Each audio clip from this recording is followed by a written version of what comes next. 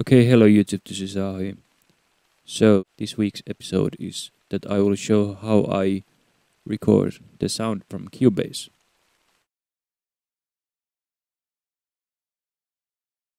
The thing starts with QuickTime Player. You go to File, New Screen Recording. I can press it now because I am recording this, but anyway, there comes this screen and it has a red recording button, and just press that.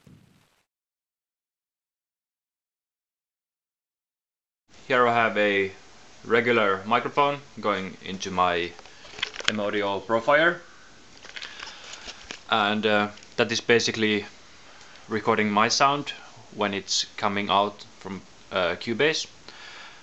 After that, you go to Cubase. I have my voice coming here to R channel, where I have an EQ and a gate and a compressor. And if I turn it off, you will hear that my voice turns really muddy. So it's basically just to make my voice more clear. It's not necessary, but that's just what I do. And then I noticed that with Profiler I have this, I think it's a driver problem or something, but when I use Cubase or Pro Tools,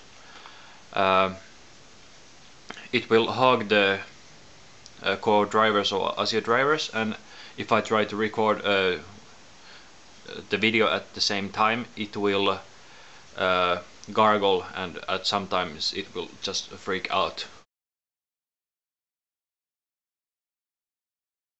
So this is a demonstration how it sounds if I put the QuickTime and the Cubase output as the same. So I can't really use this sound, it's really horrible.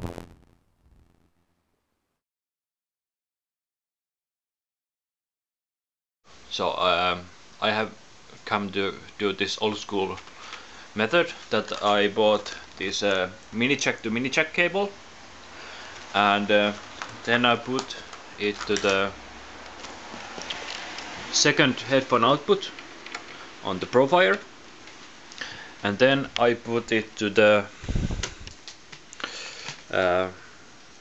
line input or headphone jack. Computer, I go to the system preferences,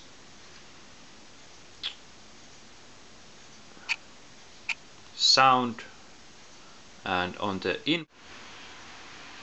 Oh yeah.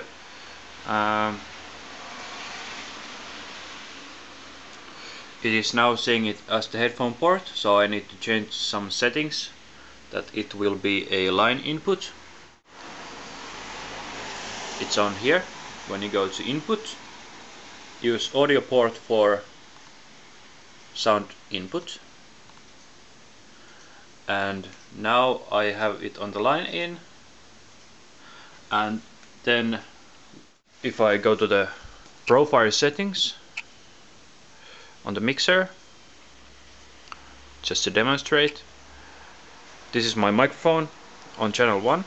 I'll open it and route it to the analog out 3 and 4, which is the headphone, and now I should be getting some level, but I'm not. Maybe if I'll open the volume knob on the headphone amp, I should be getting something. Hey, yes, I'm getting signal, and I will just need to adjust the level so that it doesn't clip. But that is basically the hardware setup that I'm using. And that is basically how I record my videos. Thank you for watching, and make good music.